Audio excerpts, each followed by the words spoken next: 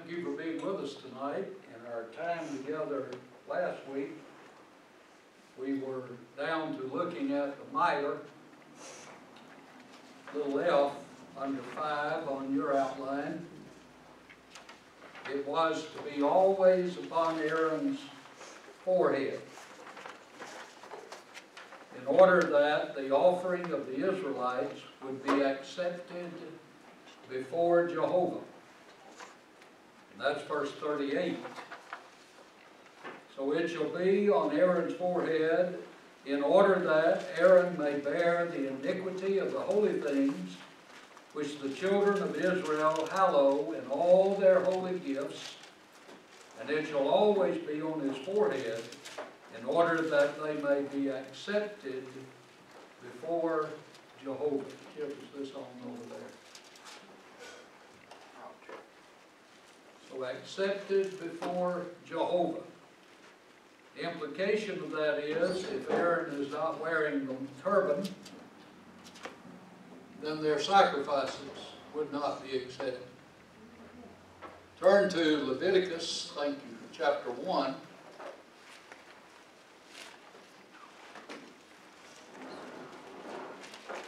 What I've tried to show you in the last week and night, how Leviticus fits in to Numbers, or to Exodus rather.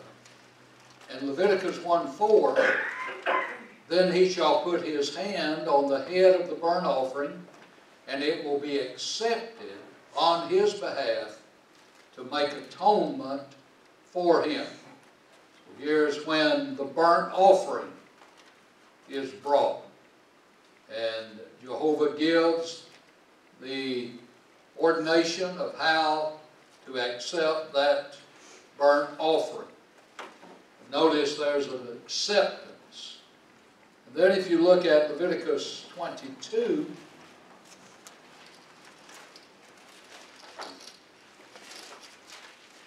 and verse 27, when a bull or a sheep or a goat is born, it shall be 7 days with its mother, and from the 8th day and thereafter it shall be accepted as an offering made by fire to Jehovah.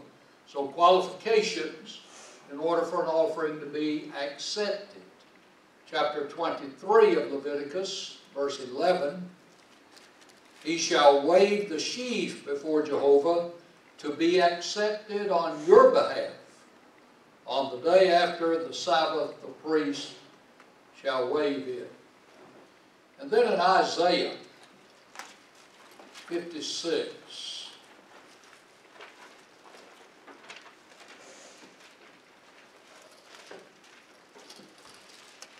and verse 7.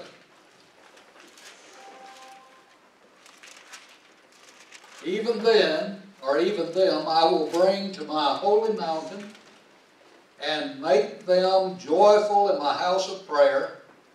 Their burnt offerings and their sacrifices will be in italics in your translation. So their burnt offerings and their sacrifices accepted on my altar. For my house shall be called a house of prayer for all nations. So you get the idea that qualifications must be met. And here, the high priest wearing the mitre, and in these other places where we've read, in order for offerings to be accepted. So you get the approach idea again. You have God, and you have the people. And by means of their sacrifice, they approach God. In approaching God, there are qualifications to be met. If those qualifications are met, then the sacrifice is accepted. Now what that tells us in principle, when we get to the New Testament, is God is not obligated to just accept anything I bring. in any way I bring it just because I brought it. And it seems, and I know it's so in the denominational world, but it's also true among some of us, that people have the idea, if I show up at the church house, God's obligated to accept whatever I present to him, or whatever attitude I present. That's not the case. So we need to zero in on this idea of accepted in little f. Any questions or comments? Well, if we didn't have revelation, we wouldn't know what to do. That's right. So we know what God wants. He told us, and one of the things you learn in Genesis 4 is that God will not accept substitutes. Cain teaches us that.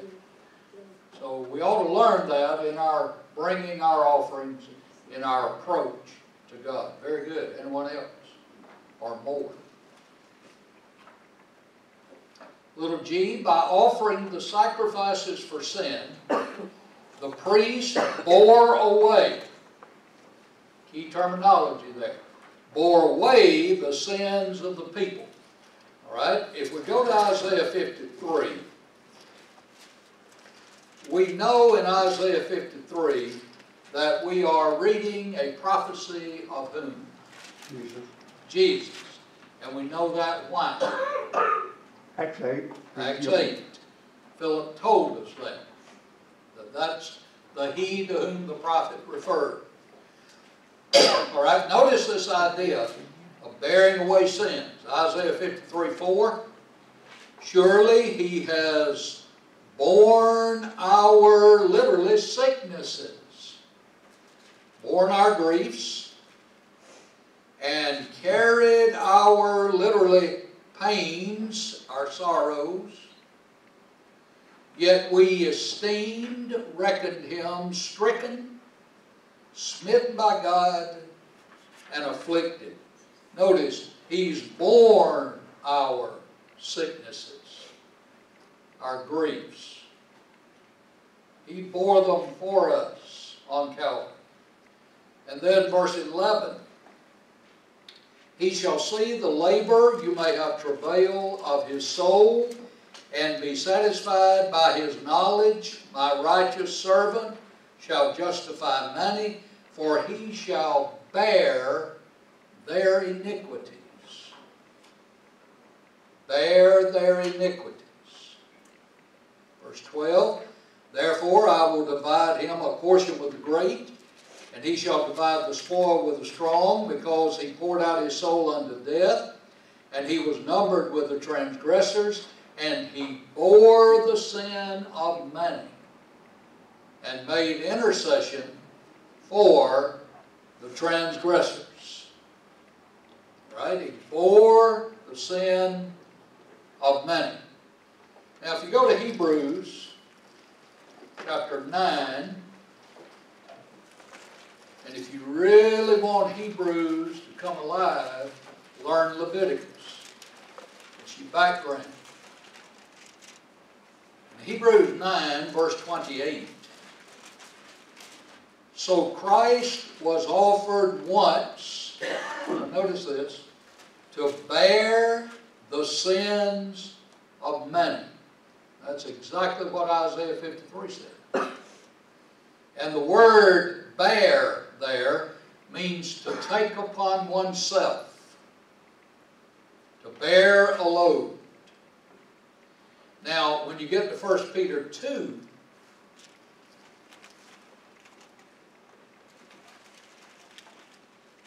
and verse 24,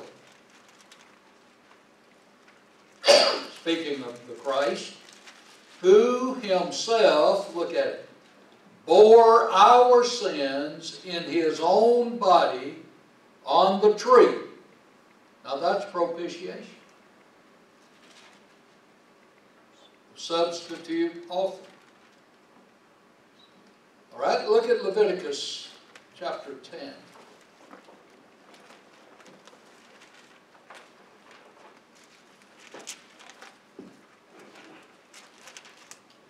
Leviticus 10, verse 17. Why have you not eaten the sin offering in the holy place, since it is most holy, and God has given it to you, look at it, to bear the guilt of the congregation, to make atonement for them before Jehovah. Bear the guilt of the congregation. Then Leviticus 22, verse 16. Or allow them to bear the guilt of trespass when they eat their holy offerings, for I, Jehovah, sanctify them. So here's Aaron and his sons, and they bear the guilt of trespass in the offerings that they're doing for the people. Then go to Numbers 18.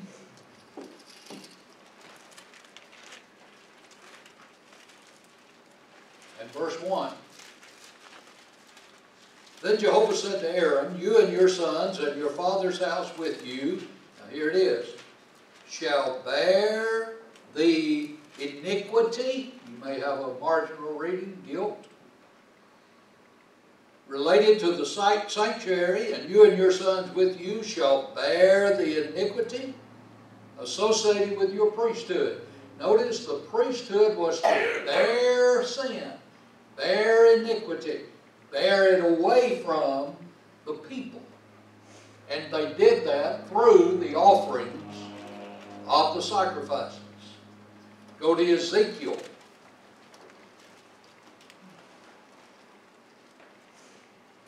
Chapter 4.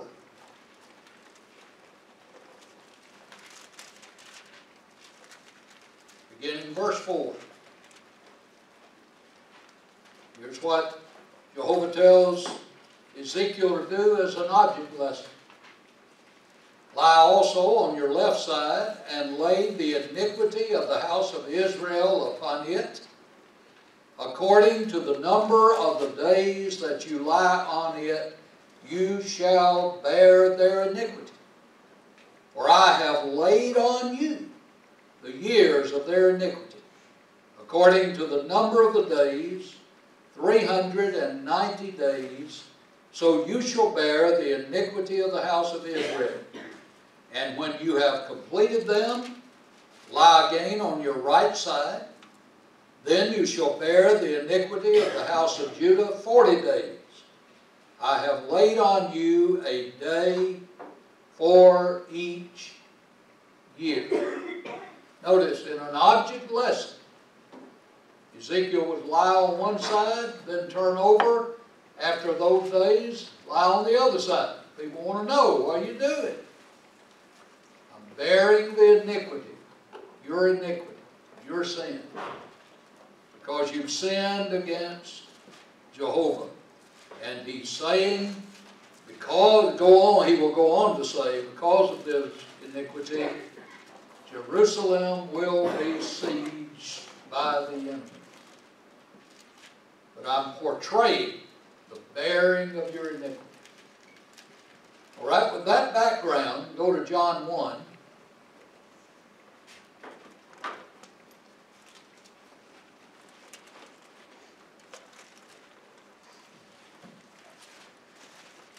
And verse 29. The next day, John saw Jesus coming toward him and said, Look, behold, the Lamb of God, who takes away, bears away the sin of the world.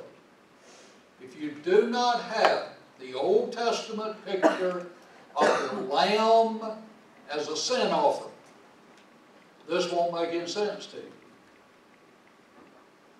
Why is Jesus called a lamb?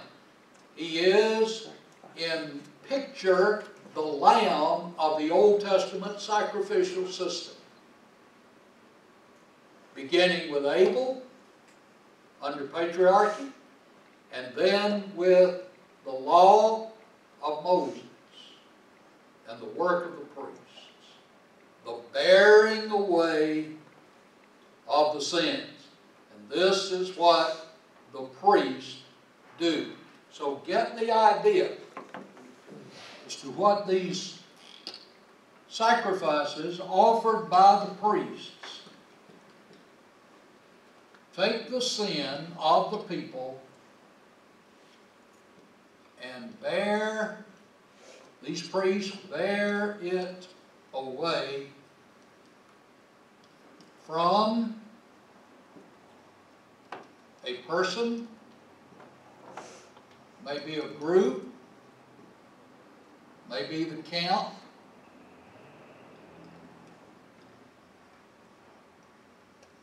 of what we generally call Israel, but you need to know, when I say Israel, I'm including the proselytes that proselyted from the Gentiles.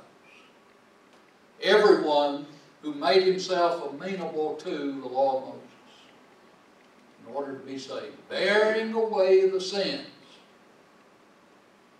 Now, here's a picture we need to get, because people, Christians, many times have a hard time when they repent of sin forgiving themselves. And they have a harder time forgiving themselves than God has forgiven. So you get the picture. Turn to Leviticus 16.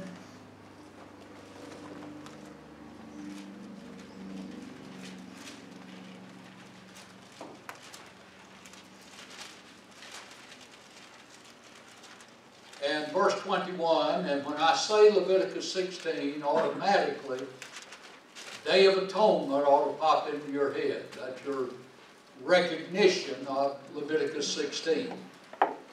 Verse 21, you bring this live goat.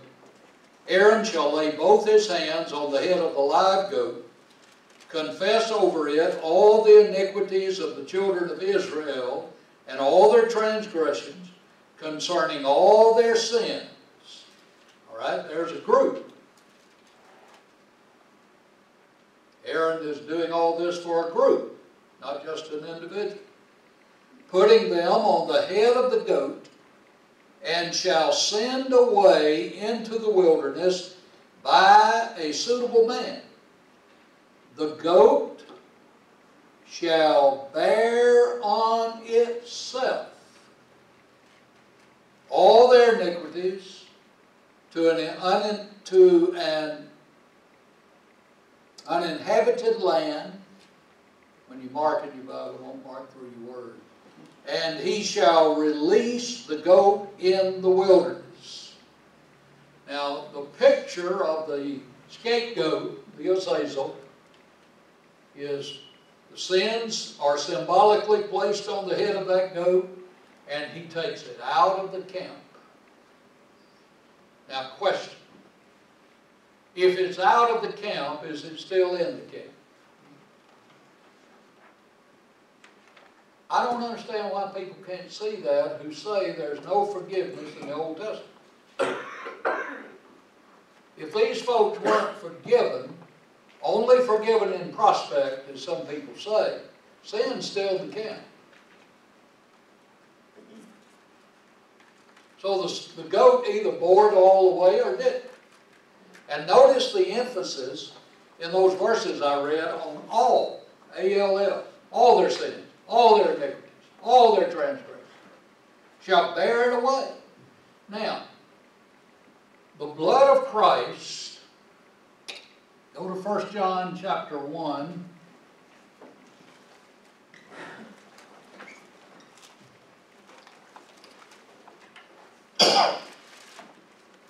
Beginning verse 5.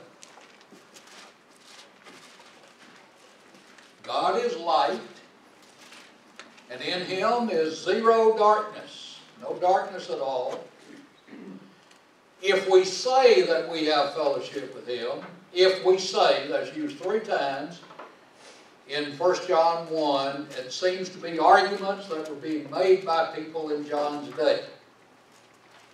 If we say that we are in fellowship with him and walk in darkness, that's sin. Light and darkness, opposites. We lie and do not practice the truth. Circle it. But if we walk in the light, as He, if you go back to verse 5 and mark God, down to verse 7 and mark He, connect the two. If we walk in the light as God is in the light, we have fellowship one with another. That's vertical, not us and us. That's verse 4. This is us and God.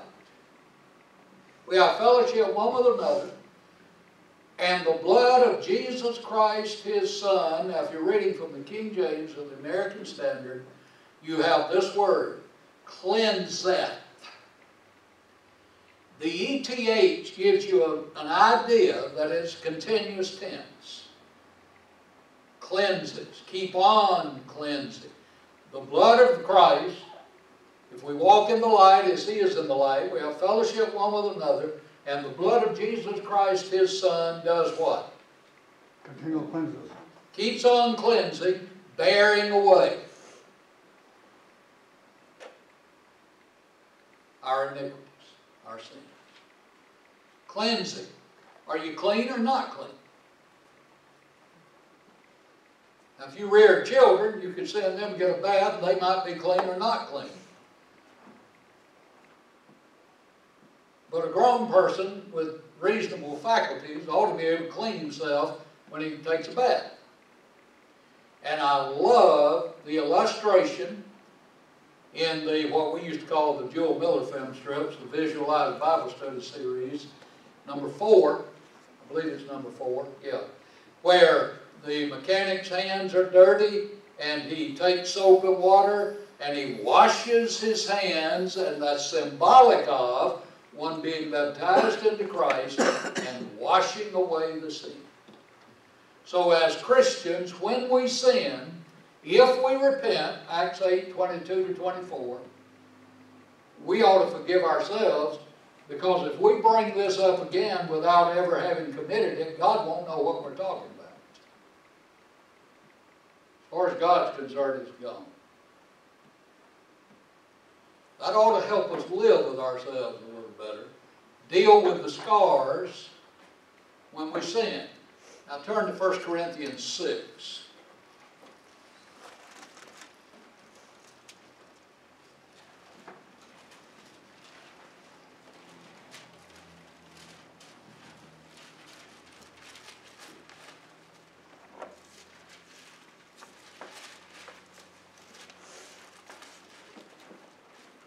Do you not know, verse 9,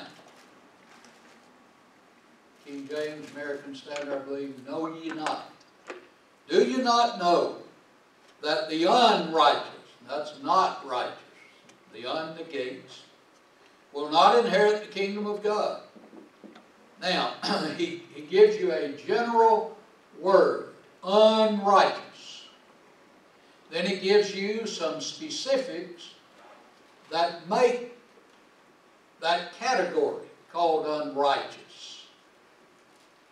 This is not an exhaustive list, but it's the list Paul was dealing with in trying to teach the people in Corinth. Do not be deceived, neither fornicators, nor idolaters, nor adulterers, and you have the old translations, nor effeminate, the new translations, nor homosexuals, nor abusers of themselves with men, the newer translations, sodomites, nor thieves, nor covetous, nor drunkards, nor revilers, nor extortioners will inherit the kingdom of God. Now go back to verse 9. Do you not know that the unrighteous will not inherit the kingdom of God? All right, he lists this category of what it takes to make up this category of unrighteous. And he concludes it by saying, will inherit the kingdom of God. So you have bookends to show you, I'm talking about the unrighteous. Here are specific examples of what it means to be unrighteous. All right? That's a pretty sorry list, isn't it?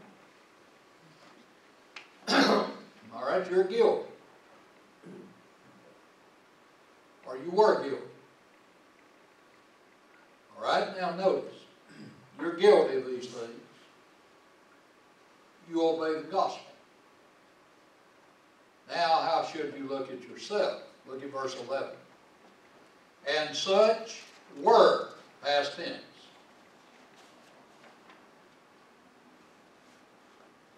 All right, if you were, what does that imply? You no longer are. You are not now.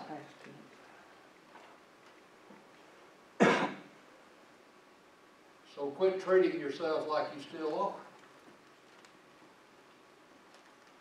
I believe this parallel helps us when we try to deal with people who are always on an everyday guilt trip over the same things. That they have not recommitted, they just won't let it go. They won't forgive themselves. They have trouble with that. Now, if the scapegoat took the sins out of the count, were they in the count or out of the count? If you were these things, were you that in the past or are you still that in the present? You were in the past, so you're no longer that in the present. What made the difference? Notice. Circle it. You were, but. You were washed. But you were set apart. Sanctified. But, see, but being used for emphasis here. But you were justified in the name of the Lord Jesus and by the Spirit of our God. All right? Those are three ways of saying you obeyed the plan of salvation. That's what obeying the plan of salvation does for you. It washes you clean. It sets you apart for the full service of God. And it makes you just like you had never sinned. Pronounces you just. Now, if you're just, you're not unjust. All right? If you're just, if you're washed, if you're set apart, you are not unrighteous. Even though you committed one of these sins that go in the category of unrighteous. But you've had all that washed away. You're not that person anymore. All right, now, these folks in Corinth have done that. Should they feel guilty or innocent? Innocent. Ought to be innocent. Now notice this. Look at Acts 8.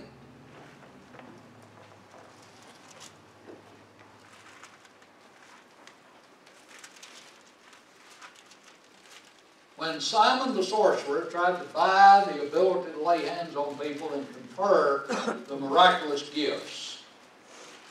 Verse 20, Peter said to him, your money perished with you because you thought that the gift of God could be purchased with money.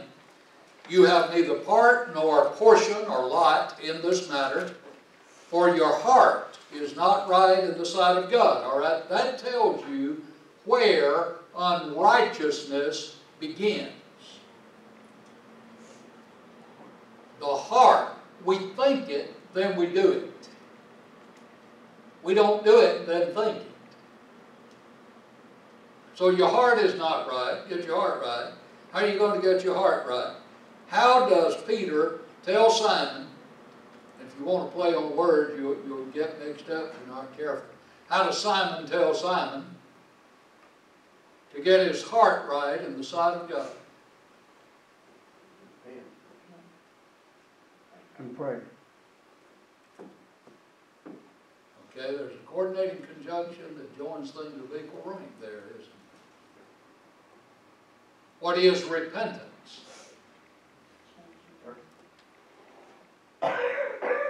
What is repentance? Change your mind, but also change your lifestyle. It's the change of the mind. That's repentance. The fruit of repentance is what? Change your lifestyle. Change your lifestyle. So the change of mind brought about the change of the lifestyle, and it can't be reversed. You won't change your lifestyle till you change your mind about your lifestyle. You with me? All right, so change your mind about trying to buy the gift of the Holy Spirit with money. Repent, therefore, of this your wickedness, and pray God, if perhaps the what? Thought of your heart may be forgiven you. All right, there are two verses there that stress not what he did, but what? He thought. What he thought. If you want to change people, you have to change their thinking. And you can't browbeat people into changing their thinking. What does it take to get you to change your thinking? Well, that's what changing your thinking is. What does it take to bring that about? No, that's what repentance is. You have to be convinced. And what does it take to convince you? The gospel. I'm sorry? The gospel. I'm just talking about you. Oh. I want you to change your mind. What's it going to take to get you to do that? You have to be willing to do that. That's right. That's to be the will. What's going to get you willing to do that? Believe. The need. Your faith. You have to see the need before you'll do it. All right? You see the need, but you don't know what to do about it. Then you're taught. I'm sorry? Then you're taught. All right? Then you learn, and when you learn, what are you learning? What you must do. All right? You're learning the information, and we call that Truth. yes. Our word. Huh? What? I don't know. I'm thinking. It goes with confirmation. Revelation. You have the revelation of God, the doctrine, the teaching, the truth. And the doctrine of God, the teaching of God, the revelation of God, in order to convince me to do right, is made up of a presentation of what? Confirmation. Evidence.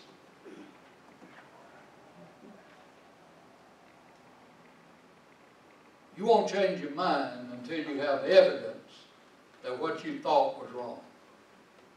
Promise you, you won't do it until you have evidence. You can tell me all day that I am wrong. I'm not going to change till you show me the evidence that I'm wrong. Now, when you're teaching somebody, that takes time. If somebody wanted to convert me to denominationalism, I promise you, it couldn't be done tonight. It couldn't be done in 5 one-hour sessions. But sometimes, when we've shown that film strip, if they're not in the water, we get all discombobulated and we don't know what to do. It takes time. Sometimes it'll take years. Think about 1 Peter 3, and that godly woman had to just keep on living in front of that ungodly man until finally it got through. That takes time. But you have to present the evidence. That's why you have to know the revelation. Because that's the only evidence we have. This is wrong because this says it is. This says it's wrong here. That's why it's in there somewhere, it won't work. So you're going to show me. We all become people from Missouri when it comes to conviction, repentance, lifestyle change. Show me. Y'all do know Missouri is the show me state, right? Show me. Don't tell me. Show me. And that's why I keep saying to us, don't tell people, well, I think, well, I believe. That doesn't matter. Say, here's what the Bible says. Open your Bible right here and see what that Bible says. Now, I didn't say that. God did. What what did God say to you? You with me? All right? When these people in the Old Testament system were given the evidence that they had sinned, and they repented of those sins, and they brought these sacrifices, and the priest took the sacrifices and with them brought the people to God, allowed the people by means of the sacrifices to approach God. They approached God clean or unclean? Clean or unclean? Clean. That's the only people that can approach God. Well, down here they're sinners. What made them not sinners here? The sacrifice. The sacrifice. Now that's Jesus for us. That's why he had to be sinless. That's why he had to be flesh. And when he offered himself, and here's your Hebrews argument, once for all time, then I plead his blood, and his blood becomes my sacrifice that allows me to approach God. And I believe when the text says that he keeps on making intercession for us, it has reference to the work of his blood. His blood keeps on interceding so I can keep on approaching God, and his blood keeps on interceding when I'm walking in the light. So I'm not willfully up here in this category of unrighteous. I'm righteous because of weakness and immaturity. I sin. I repent of that sin. The blood of Christ lets me then approach God. I think our folks need to see that. And I don't think a lot of our folks understand that. So when I observe the Lord's Supper, and I'm eating the unleavened bread and the fruit of the vine, and we always say, don't we, this represents. What does that mean? See, we need to get Matthew 26:28 in our minds. This is my blood of the covenant, which is shed for many, in order to obtain the remission of sins. Without the blood of Christ, there is no remission.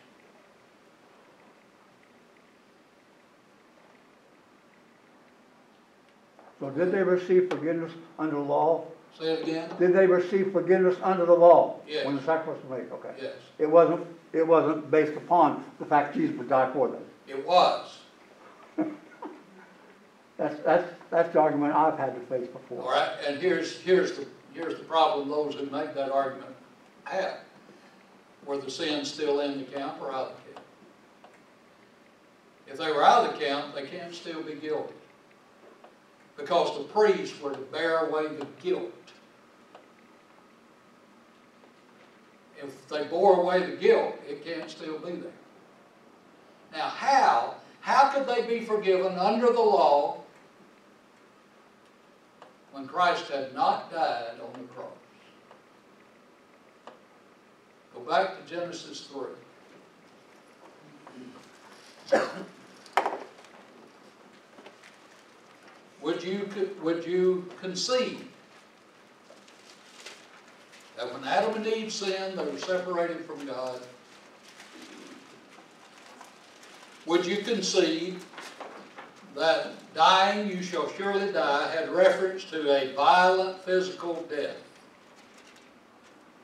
All right, we're going to have to figure out how that took place somehow. So you look in verse 21. Also for Adam and his wife, Jehovah God made tunics of skin and clothed them. All right, animals died right there. All right, their skin made physical coats. I contend this is the first sin offering. Their blood provided spiritual coats. Their blood covered Adam and Eve in the mind of God. they were forgiven. Because, now forgiveness takes place in the mind of God. Because before the foundation of the world, in the mind of God, the Lamb was already slain. It was so sure that the devil himself couldn't prevent it, and it could be spoken of then in what we call the prophetic perfect, as though it had already happened. And if people want to use it, and you know, people I respect who are good Bible students, have taught for years, they receive forgiveness in prospect, where the sins in the camp in prospect are out of the camp. You're going to have to deal with that one way or the other. These folks are going to have to deal with that. It was out of the camp in prospect, therefore it was still in the camp. If they're still in the camp, they're guilty. So the priests couldn't do their job. The sacrifices didn't do their job. But once they approached the book of Hebrews, once they were purged, they should have had no more conscience of their sins. Should have had no more consciences? Yeah. That's what they received forgiveness at that time. Else they would have not been felt the guilt. That's what the Day of Atonement was for. To renew their repentance every year, to let them know you're in covenant relationship with God unless you violate this covenant. That's how their consciences could be cleansed from this guilt. They still have the consciousness of sin. I submit we do also. When our consciences are clean, I'm still aware when I sin, and that I'm a sinner, and I must be poor in spirit to approach God. And when you read that the blood of bulls and goats could not take away sin, that's usually where they go next. What does that mean in context? That's in the context of the law of Moses.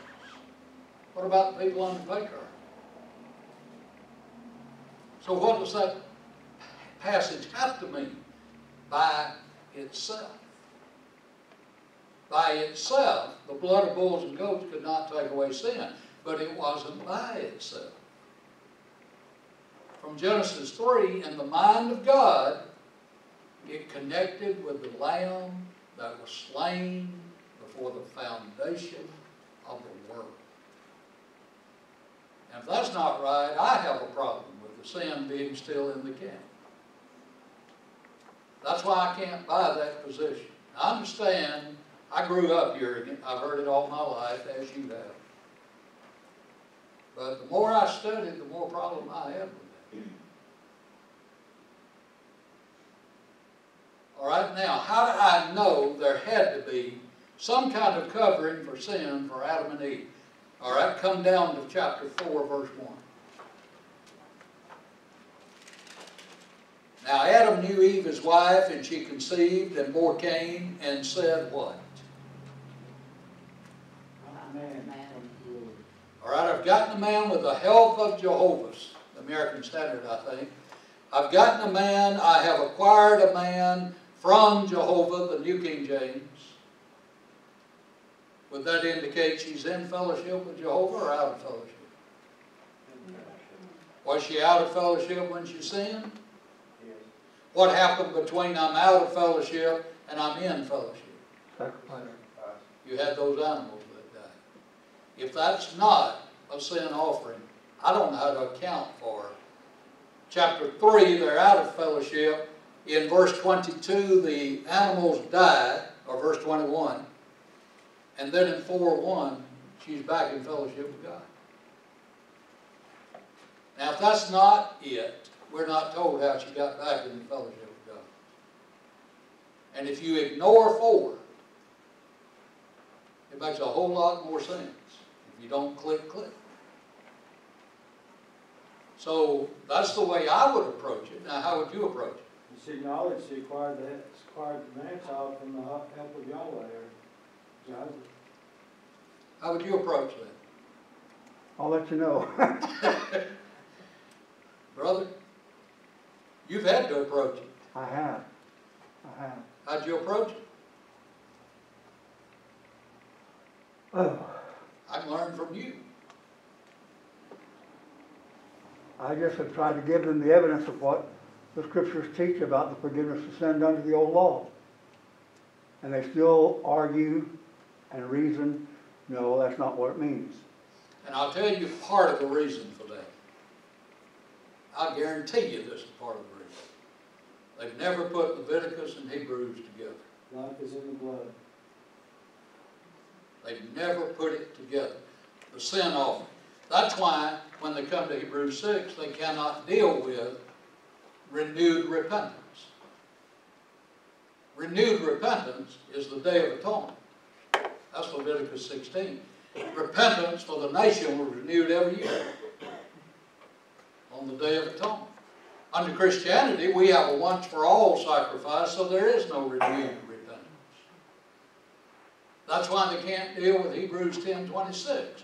There remains no more a sacrifice for sin if you leave Christ. Because on Pentecost, the law of Moses ended.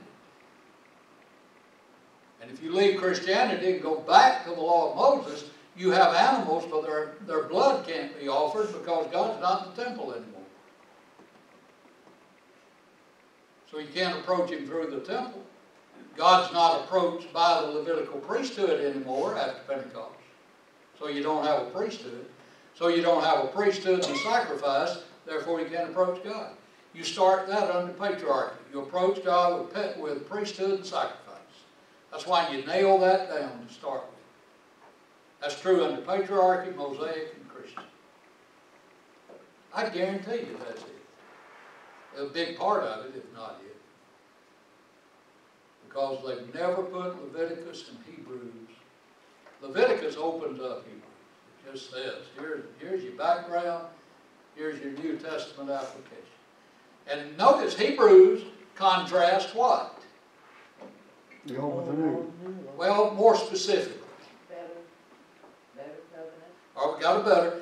Here's what it contrasts. The priesthood of Aaron with the priesthood of Christ. Superiority. That's Hebrews. Priesthood of Aaron versus the priesthood of Christ, which is a Melchizedekian priesthood, which is a better priesthood. And here's why it's better. Once for all sacrifice for sin, no more Day of Atonement, no more renewed repentance. Now you have total, no more consciousness of sin. On the law, you had a remembered consciousness of it on the Day of Atonement. That makes sense? I hope that'll help you. That's the only way I know how to explain it. If I'm not right on that, then you have to go back to Prospect. And they're still, I can't see how they're not still in the camp on Prospect. I have a problem with that. All right, other questions or comments? What is your thoughts on then Romans 6 and 17 then? My thoughts don't matter. What's your Well, question on Romans 6? Well, it says the exact same things that you've been saying. That must be my thought on it. Exactly then, right? That's Paul's You're thought. free from sin. That's the Holy Spirit's thought. Yeah. Know ye not that to whom you present yourself as bondslaves unto obedience, his bondslaves you are, whom you obey, whether of sin that leads to death, or of obedience that leads to righteousness. Now, if you're righteous, you're no longer unrighteous. That's right. So you're in 1 Corinthians 6:11. If you're unrighteous, you're in 1 Corinthians 6:9 and 10. So you have to decide which of those verses is you. I heard a sermon as far as on 1 Corinthians 6 there, talking about all the unrighteous there, that he was saying if you can't believe that Jesus could do that for you, look back, and he used Manasseh as one of the people that was forgiven for all the things that he had done.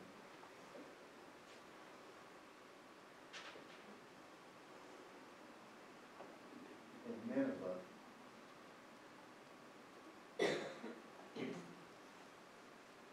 I'm not getting Manasseh.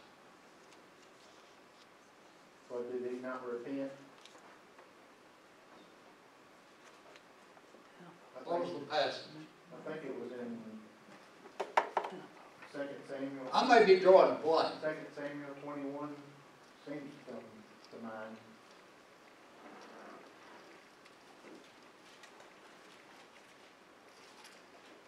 Believe it or not, every now and then I draw a blank.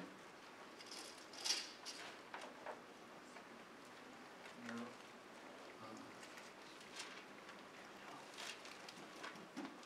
Could it be in 2 Kings? I don't know. I didn't hear the sermon. Well, you've read about him, right? Yeah, 2 Kings 21. Okay. Manasseh reigned in Judah. Oh, the king. Okay, when you said Manasseh, I'm thinking Ephraim and Manasseh, Joseph's son. Okay, the king. Yeah. Okay. Go ahead. He just did all this evil, and he was saying, you know, look what all this king did. And he ended up repenting of that. So, Where did he repent? Did he give that verse? I'm sure he did, but I don't know. I just remember vaguely 21, and it was not 2 Samuel, but it was 2 Kings 21. Well, you know, one book's good enough. You were close. Yep. You meant well. You had a good, honest heart. But you were wrong.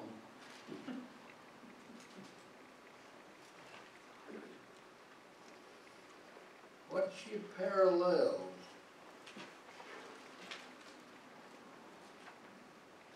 Do you have a parallel? Well, he was just saying that if God can forgive his sins over here in 2 Corinthians. He's right. I'm still dealing with this. We're repenting. And I don't see it in 2 Kings 21. Does anybody see it in 2 Kings 21? I'm commencing to begin to start to make a point here. Look at your marginal references. Do you have a parallel? What? 2 Chronicles 33. All right. Now go to 2 Chronicles 33. See if you get more information.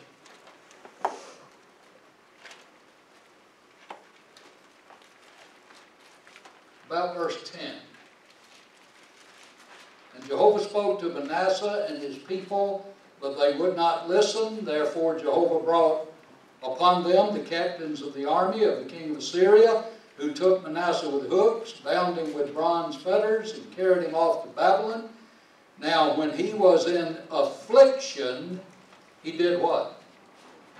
He implored the Lord God. Now what does that mean? He implored. What does that mean? Pleaded. That's prayer. He begged.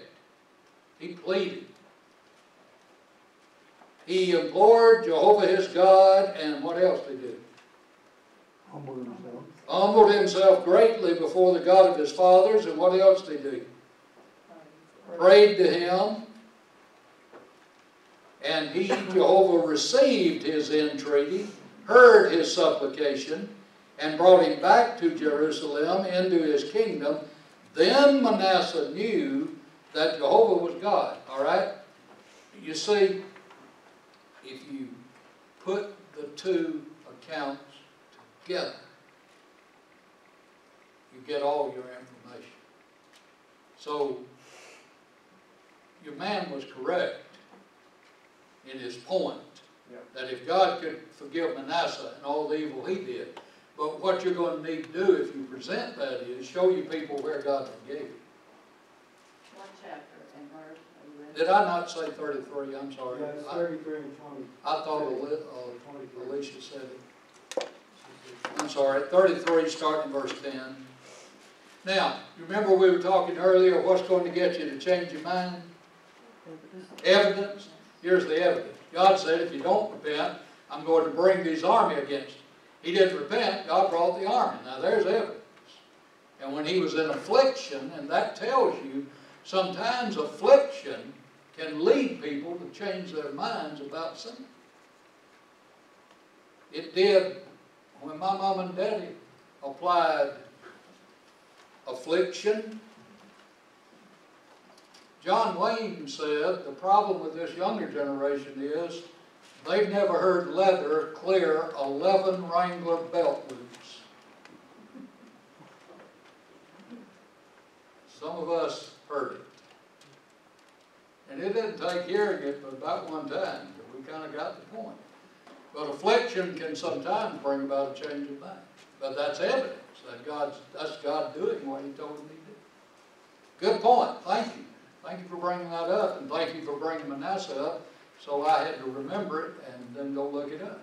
Thank you. I got another question. Yes, sir. Lay them on me. I learned from you.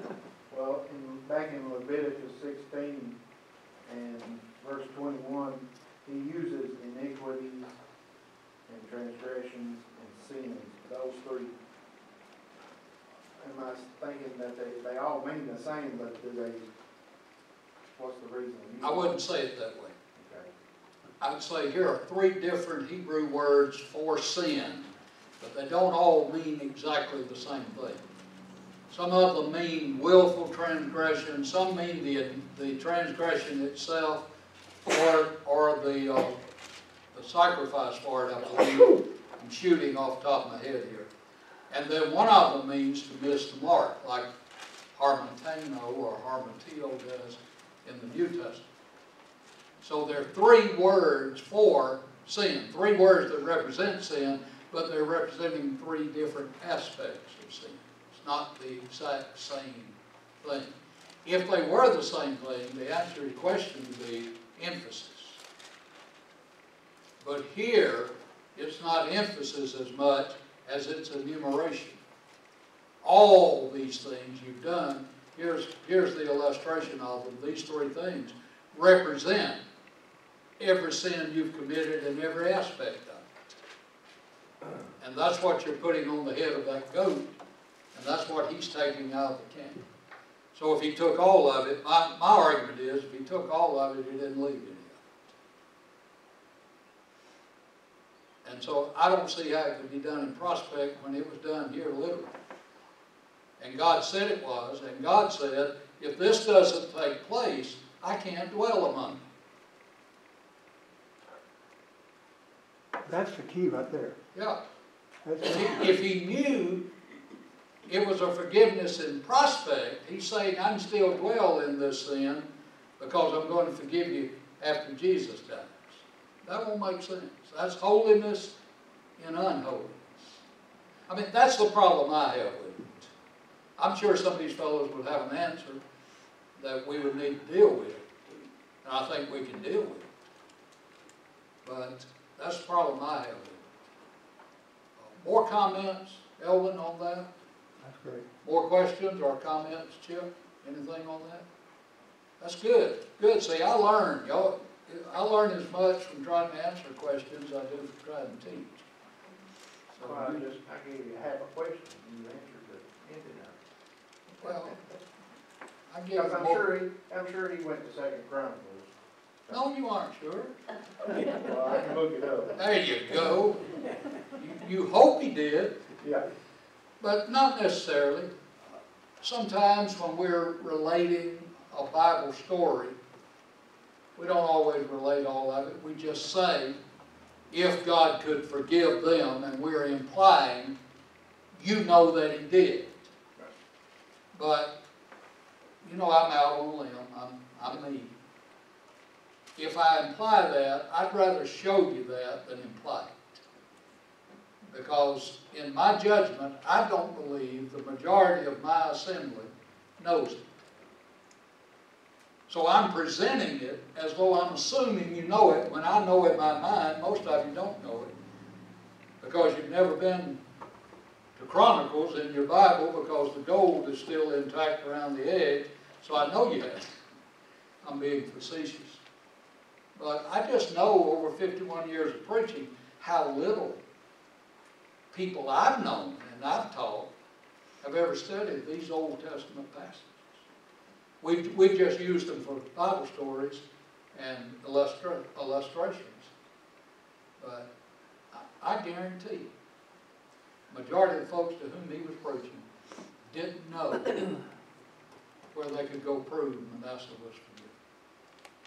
And if they did, I'll apologize to them in advance. So that's why I'm me.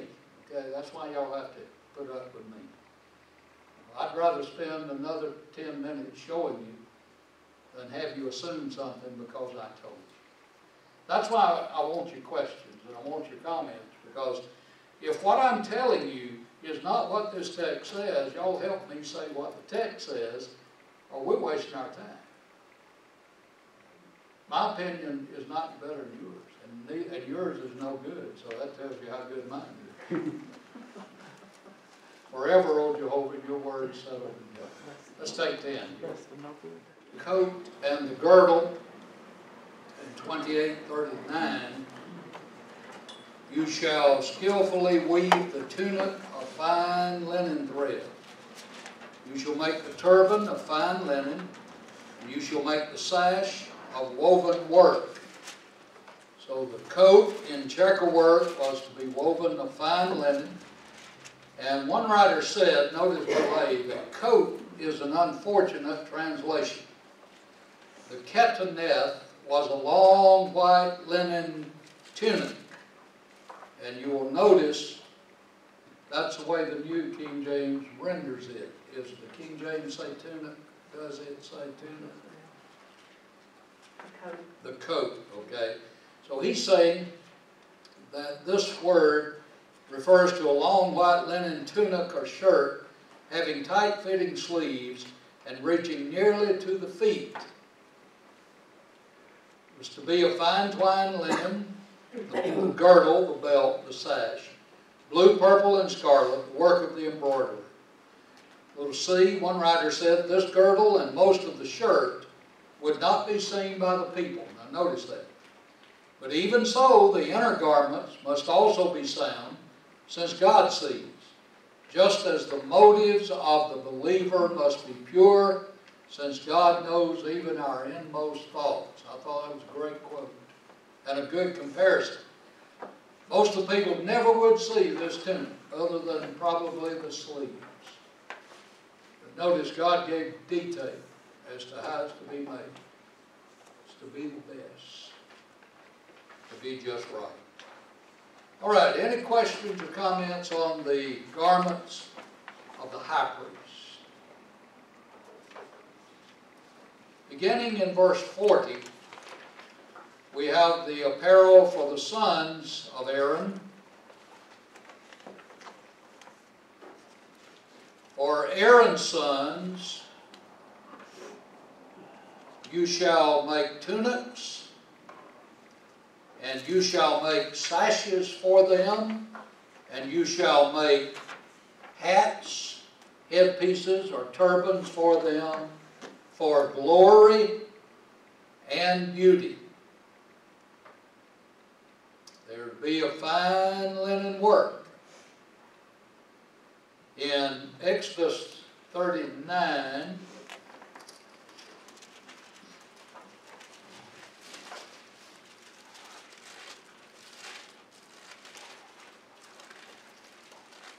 and verse 27, they made tunics artistically woven of fine linen for Aaron and his sons. All right, go to Leviticus 8.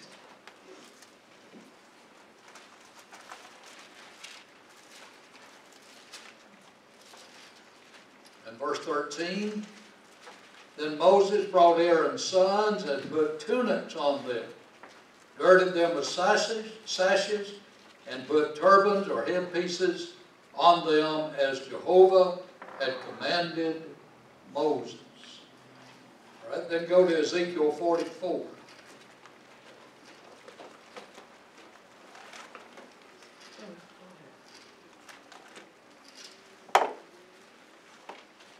Ezekiel 44, verse 17. See, Ezekiel saw a vision of the rebuilt temple. So that's why what you have this material. Verse 17, Ezekiel 44. It shall be whenever they enter the gates of the inner court, that they shall put on linen garments. No wool shall come upon them while they minister within the gates of the inner court or within the house. Right, so they have the coats, the tunics, the girdles, that's just the belt or sash, and what the American Standard refers to as goodly head tires. A cap of fine linen is to be made for them. You go back to Exodus 28 and verse 2. You shall make holy garments for Aaron your brother, for glory and for beauty. Right here, with the priests, their caps of fine linen were to be made for glory and for beauty. In chapter 29 and verse 9, you shall gird them with sashes, Aaron and his sons, and put the hats on them. The priesthood shall be theirs for a perpetual statute, so you shall consecrate Aaron and his sons. Then in chapter 39, where we were a moment ago, this time in verse 28, a turban of fine linen, exquisite hats of fine linen, short trousers of fine woven linen. And then Leviticus 8 and 13 we read just a moment ago. So those worn by the ordinary priest, the turban is to be different from the turban worn by the high priest. So the high priest has one, the other priests have one, but they're not the same, which sets the high priest apart. Then in verses 42 and 43 of chapter 28, you have the linen trousers. They're called breeches. I believe in the King James and the American Standard. Breeches. Now, when I grew up, I knew what breeches were. You say that now, and these young people won't have a clue. What are breeches?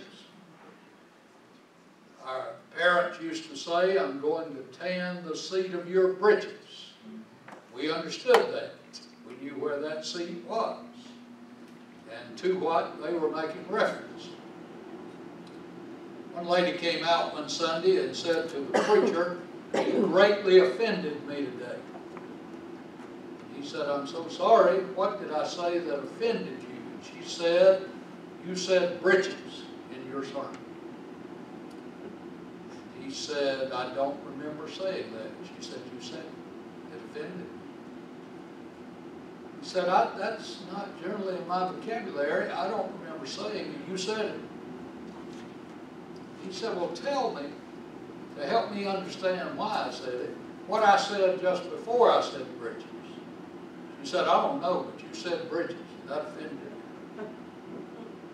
He said, "Well, I'm trying to see. Tell me what I said right after I said breeches." She said, "I don't know, but you said breeches, and that offended me."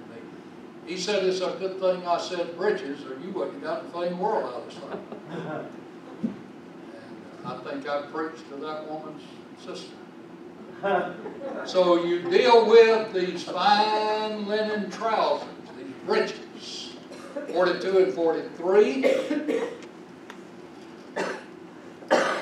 You shall make for them linen trousers to cover their, what do you have there? Nakedness. Nakedness. Literally, or the idea of nakedness there, the bare flesh. They shall literally be from the waist to the thighs. I want you to notice that specification. They shall be on Aaron and on his sons. when they come into the tabernacle of meeting, or when they come near the altar to minister in the holy place, that they do not incur iniquity, guilt. Their iniquity could either be the sin or the guilt of the sin. And do what?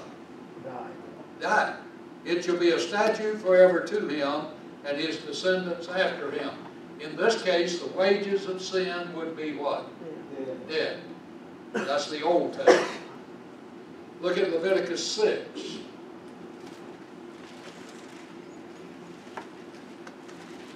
Verse 10. And the priest shall put on his linen garment, and his linen trousers he shall put on his body, and take up the ashes of the burnt offering which the fire has consumed on the altar, and he shall put them beside the altar. Notice when he's working with ashes, he's to have his breeches on, in addition to his other garments. Look at Leviticus 16.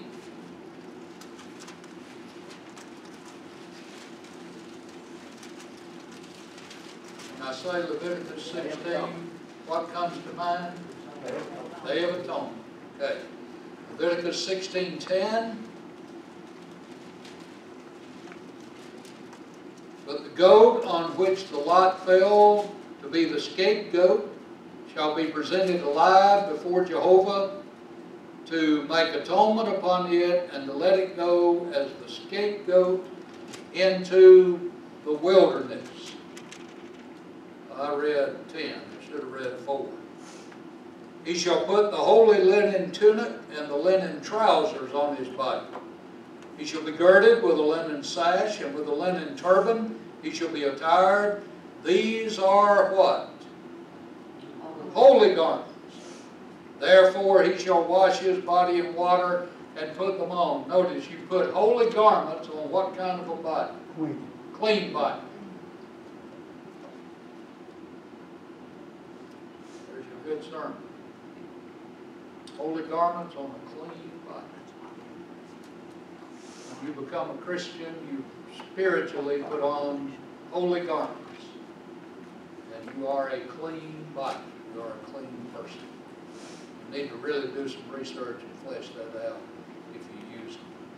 Then in Ezekiel 44, in that vision of the rebuilt temple, in verse 18, they shall have linen turbans on their heads and linen trousers on their body. They shall not clothe themselves with anything that causes sweat.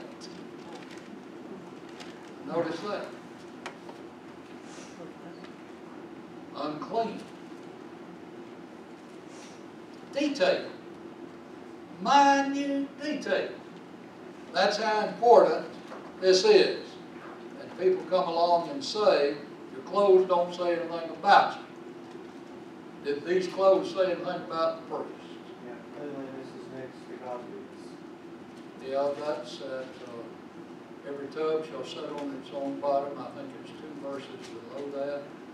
And that's in the New Imagination Version, chapter 1, verse 5. Yeah, we heard that growing up. Yes, and you heard it was from the Bible, but it's not. Well, I did. Well, a lot of us did. A lot of people didn't say that. The Bible says cleanliness is next to godliness. The Bible says every tub shall sit on its own bottom. The Bible says as the twig is bent, so grows the tree. All those old sayings were said, many people thought they were Bible sayings. They were to be made of fine twined linen, verse 28 of chapter 39. Fine twined linen. A turban of fine linen, exquisite hats of fine linen, short trousers of fine woven linen. Notice they were to cover the flesh of the nakedness. Nudity especially the sexual organs of the priests.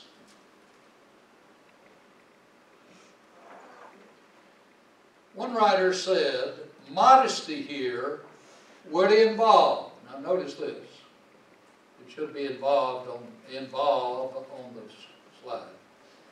Modesty here would involve being covered from the loins, and that means the waist or the small of the back, the middle of the body. And here's where a belt or linen cloth was fastened, 1 Kings 2:5. From this part of the body a soldier's sword was hung, 2 Samuel 20 verse 8. So it shall be from the waist even unto the thighs, and the thigh is the proximal segment of the vertebrate hind limb, extending from the hip to the knee and supported by a single large bone. All right, is to be from the waist to the thigh, which would take you to the knee. These breeches covered from the waist to the knee.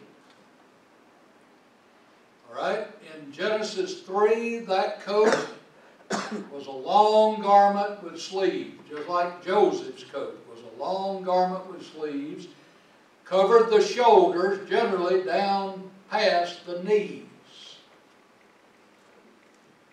It's my judgment. Do you hear that? That's God's modesty standard.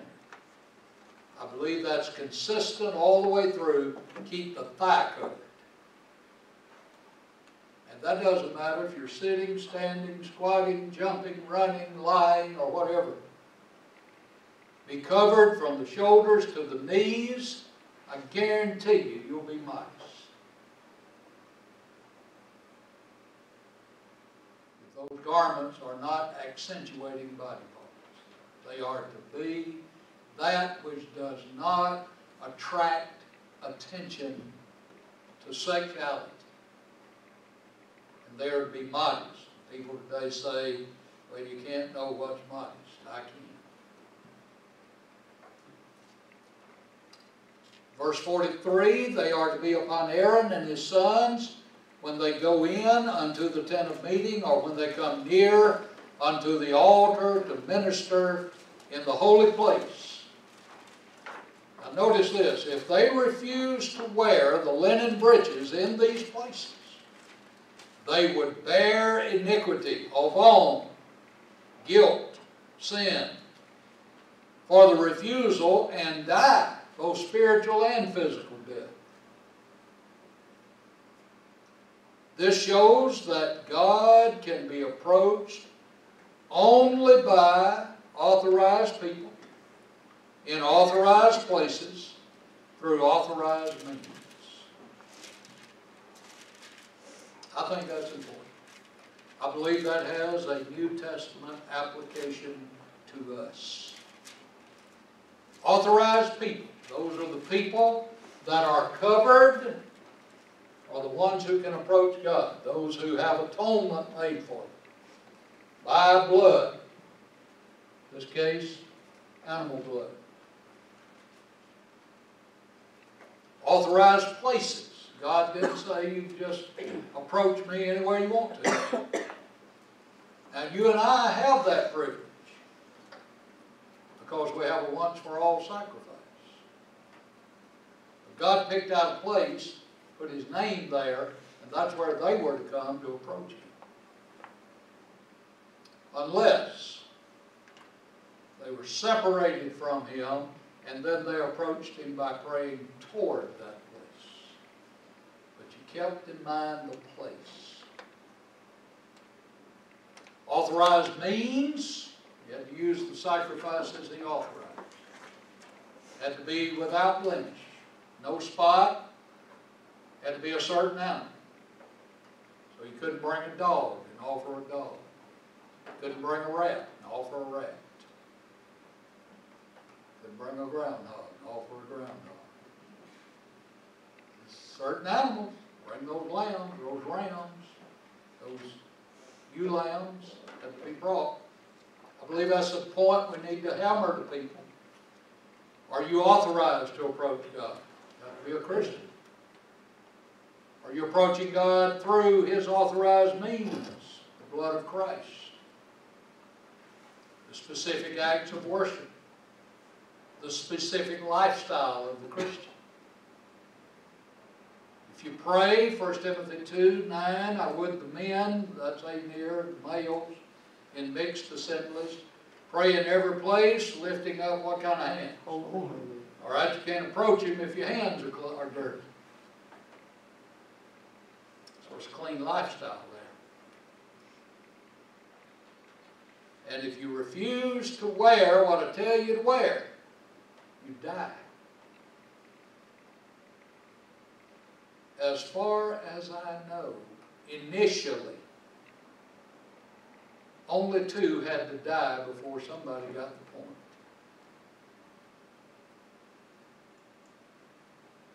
And Lord willing, one day maybe we can look at that. Another writer said, nor will God connive at the presumptions and irreverences even of those whom He caused us to draw most near to Him. If Aaron himself, high priest, put a slight upon the divine institution, he shall bear his iniquity and die. The high priest. So Aaron couldn't say, look at me, I'm the high priest. I can get away with things you can't get away with. Elders can't say, look at us, we're the elders. We can get away with sins you can't get away with. Preachers can't say that. Deacons, Bible class teachers, mamas and daddies. We can't tell our children, I'm your mama, I'm your daddy. I can do sin that you can't do. Don't do what I do. You do what I say. You can't do that.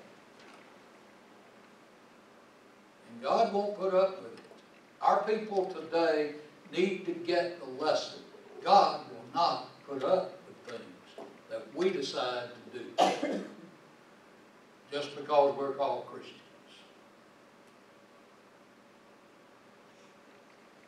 If they refused to wear these breeches, they died. The priests, like the high priest, were involved in a high-risk occupation. Failed to do what God required while serving in God's house was a crime punishable by death.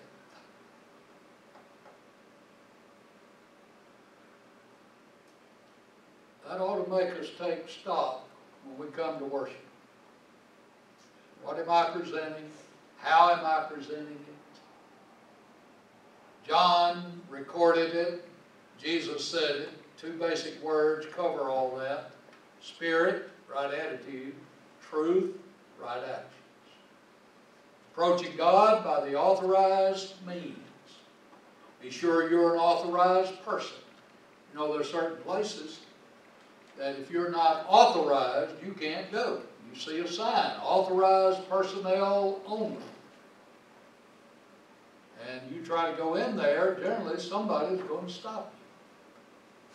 Or if they find you, they're going to take you out of there. Years ago, any of you remember the TV program Nashville Now? It was on the Nashville Network. Ralph Emery was the MC, and they had musical guests. We went. Our family went, and others. And after the show, you could go up on the stage and meet the musicians and meet Ralph and meet the guests. And so we did. And somehow, Nancy and the youngins went one way, and I went the other. And I thought I was going to the exit. And lo and behold, I ended up on the outside. There were a lot of trailers up there, and I figured out that was the dressing rooms of the stars. And here came Ralph walking down the sidewalk. Very gracious. We shook hands. We talked a few minutes. And I said, I'm turned around. Can you tell me how to get out of here? And he very graciously did. See, I wasn't authorized to be back there. And had a security guard been back there, they would have probably not as graciously as Ralph did removed me. Get out of here. You don't belong here. All right? You don't want God to say to your worship, get out of here. Would God ever say to worshipers, get out of here? Could I prove that?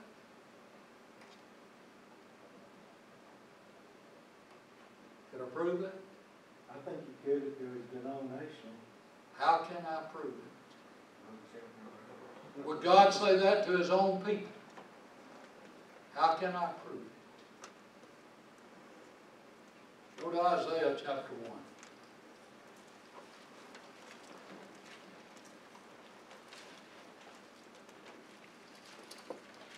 Everybody was fishing on that one.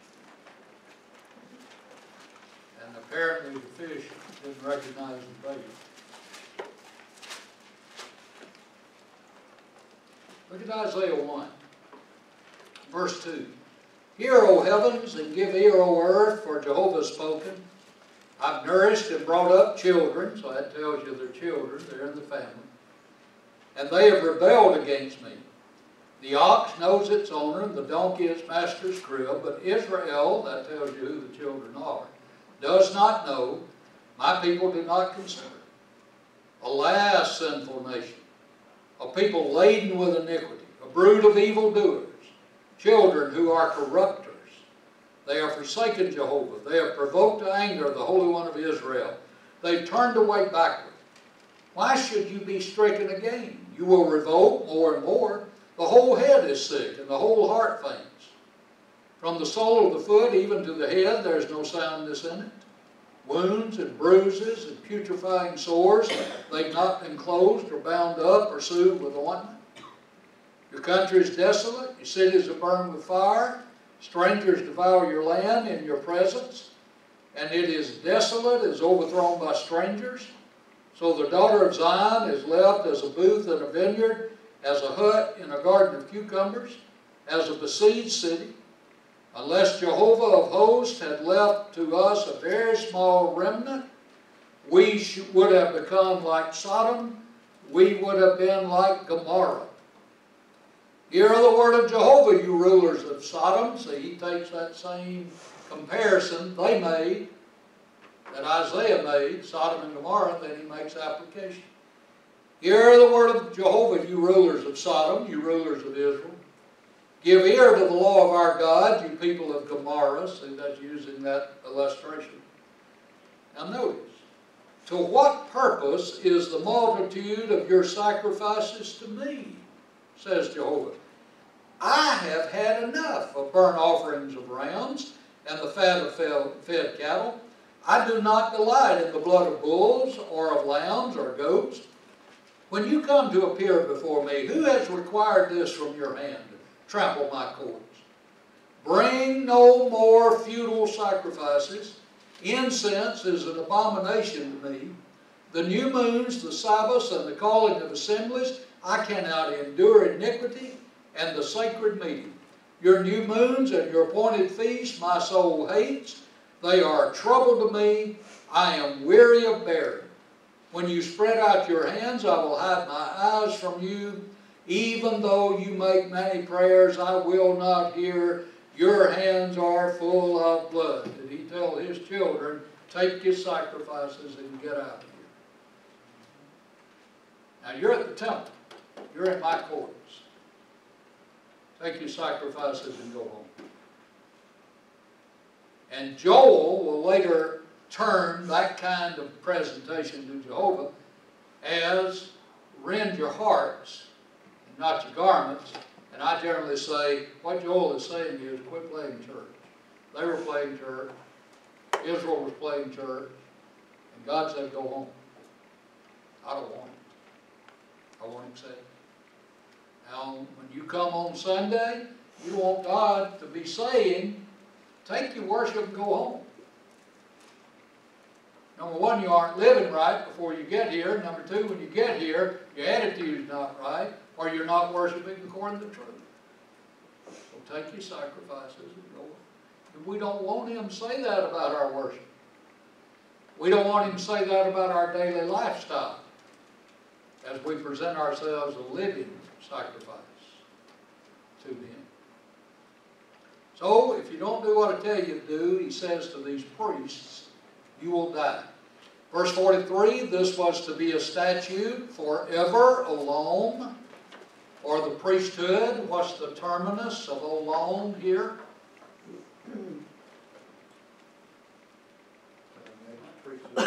Law. I'm sorry? So the next priesthood law, Okay, give me a time.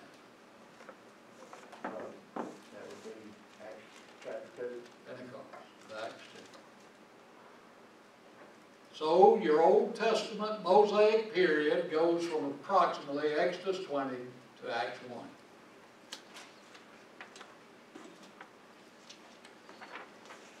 Now try telling that to people who don't think. But my Bible says the New Testament, right after Malachi.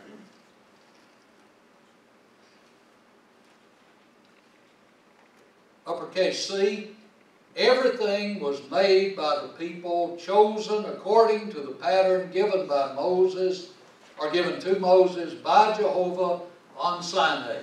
Now that's chapter 39. And chapter 39 says, whatever 28 and 29 told us to do, that's exactly, not nearly, that's exactly what we did. According to the pattern. This chapter stresses that everything was made according to the commandment of Jehovah. Go to 39.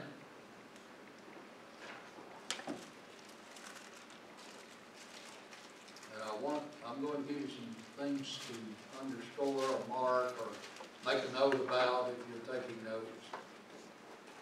To stress this. Look at verse 1, the latter part of verse 1, as Jehovah had commanded Moses.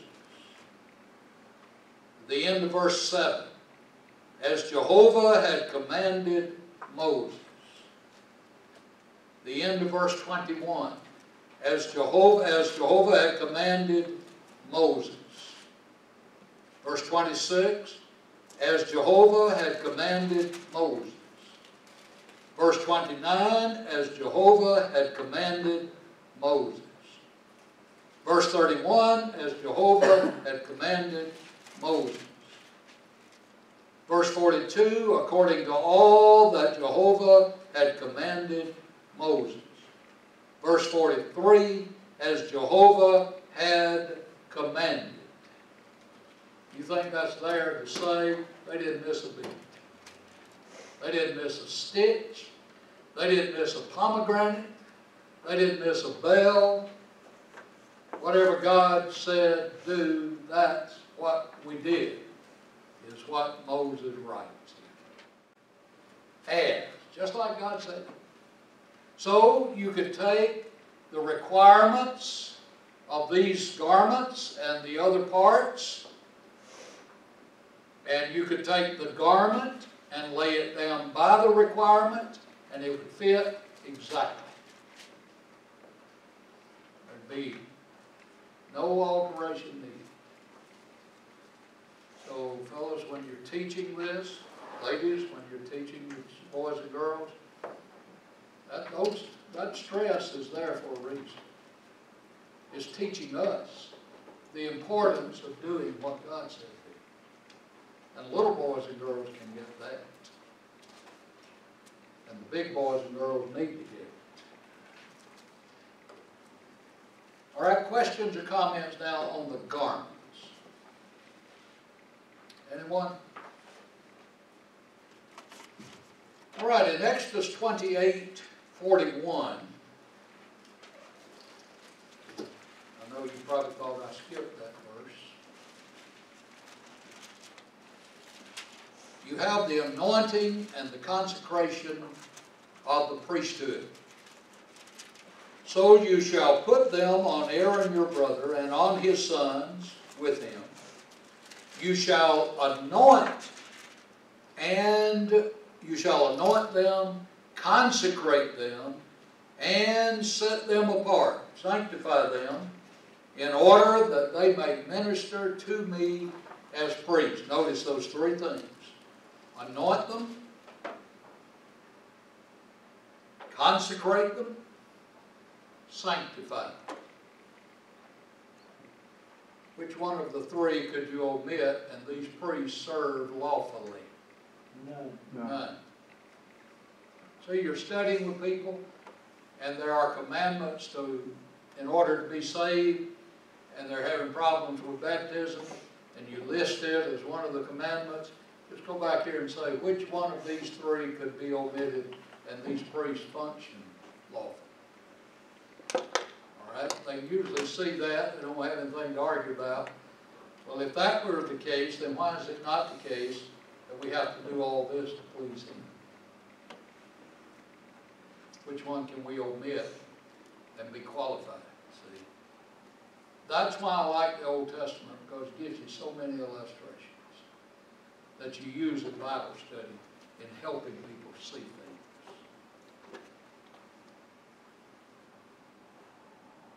All right? The whole of chapter 29 deals with the consecration of the priesthood. You may have that over chapter 29 as a head note. And Leviticus chapter 8. Now, what Leviticus does is tell you how what Jehovah said do in Exodus was done. So, I think you can see, can all of you read the chart? Can you see the chart? That you have Exodus 29, the instructions. So you have the bull for sin offering, the ram for burnt offering, the ram of ordination, the wave offering, the heave offering, Aaron's garments for his sons, and eating the consecrated food. All right, over here, Leviticus 8, here's how it was done. Or here's the fact that it was done. So that ought to give you the idea. When you're studying Exodus 29, you ought to also be studying Leviticus 8.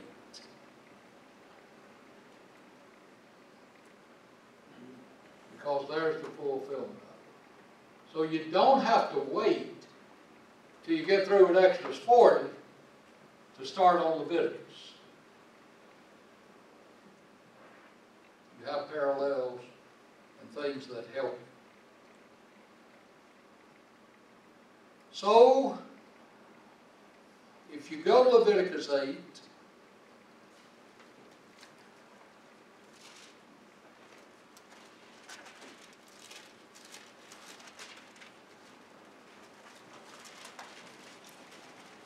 and Jehovah spoke to Moses, saying, right, now if you mark spoke, drop down to verse 4. So Moses did as Jehovah what? Commanded. Mark spoke, Mark commanded, connect the two. The speaking was a commandment.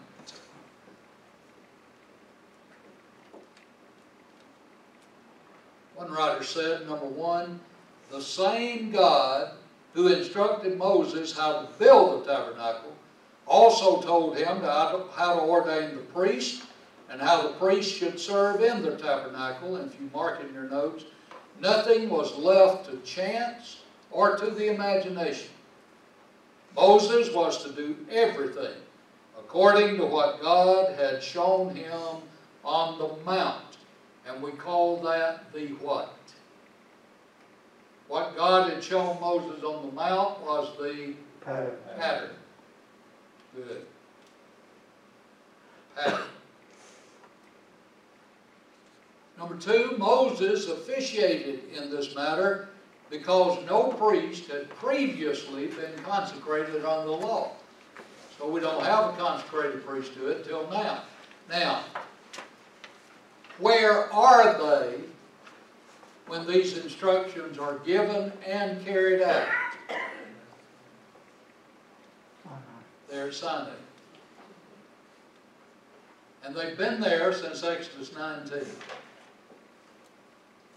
See, now we're in Leviticus 8. All this takes place at Sinai. In this case, Moses acted as a priest. Moses is also identified as a prophet and, as leader of Israel, acted somewhat in the capacity that would later be filled by a king. In one sense, get that, one sense, Moses served as prophet, priest, and king in Israel. This would picture the roles occupied by Jesus when he came as Messiah. You know the song, Jesus is my prophet, Jesus is my priest, Jesus is my king. Jesus is my prophet, priest, and king. Of him I would know, for him I would show, and teach to the world. He is supreme. So here you have Jesus ruling and reigning. Leviticus, number 3, 8 through 10, and 24, 10 to 23 are the only narrative sections in Leviticus. Now notice this. They follow the storyline of Exodus.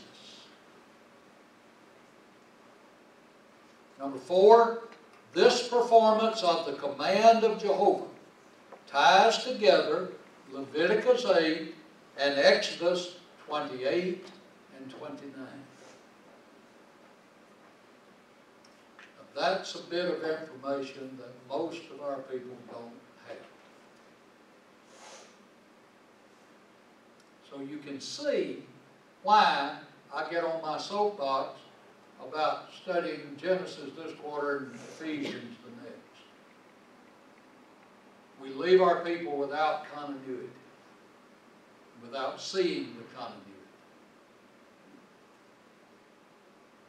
And it hurts when you're trying to develop a theme or a thought that God develops through the Scriptures, and the folks to whom you're talking don't have that theme. They've never seen that theme come all the way through. So, if the Lord lets the earth stand, I hope whoever hears this will try to do a better job in the Bible class program of teaching people the scheme and helping people to see the continuity, how it ties together. Until I saw it, there were a lot of things that didn't make sense.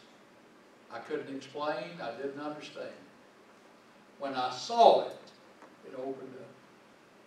Oh, that's how that ties to that. And some of you have seen some of that. And you appreciate when you see it. And it helps you. And that takes years to do. You don't do that in the 30-minute Bible class 2 times a week. And you have to work on it. I'm off my soapbox now. Number 5, one writer said, as the consecration of Aaron and his sons to the priesthood was to be accompanied by different kinds of sacrifices, it was first of all necessary to define the ritual of each sacrifice. This was therefore done in chapters 1 through 7. So in 1 through 7, you have those 5 sacrifices offered in Israel. All right, you learn what they are. Then you get to chapter 8, you consecrate the priesthood. Now they start offering those sacrifices for the people.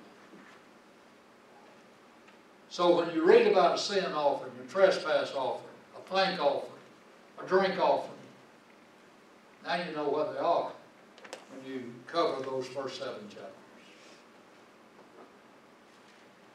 In 28:41, as I read, the instructions are given to Moses. Moses is instructed to put these clothes on Aaron and his sons in order for them to serve in the priesthood. The point there is, if they aren't wearing the clothes, they cannot serve in the priesthood and be accepted to God or offer a single sacrifice for the people that will be accepted. And you think about how that fits in what we do in worship. Think about the song leader. If the song leader leads songs nobody knows in worship, how is he going to lead those people to approach Jehovah?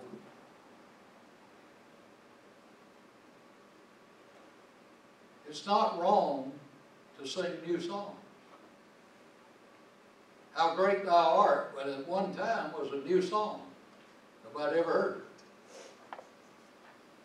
But what we need to do, and I'm so thankful when I came here, y'all were already trying to do it, is to help people understand what the words in the songs are, what they mean.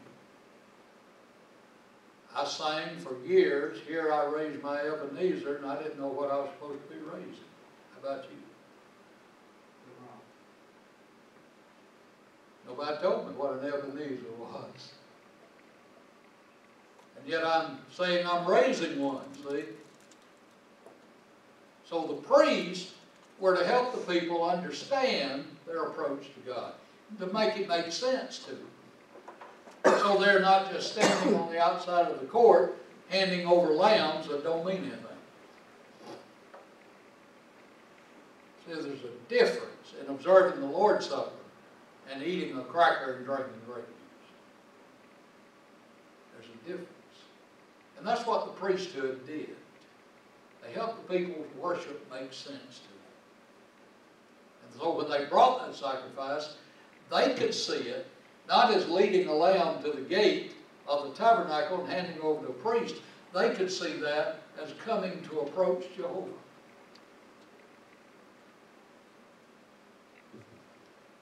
So they're not just standing out there and couldn't get any closer thinking, well, I didn't get anything out of that. That didn't mean anything to me. You ever heard people leave a worship service and say, I didn't get a thing in the world out of that? Why?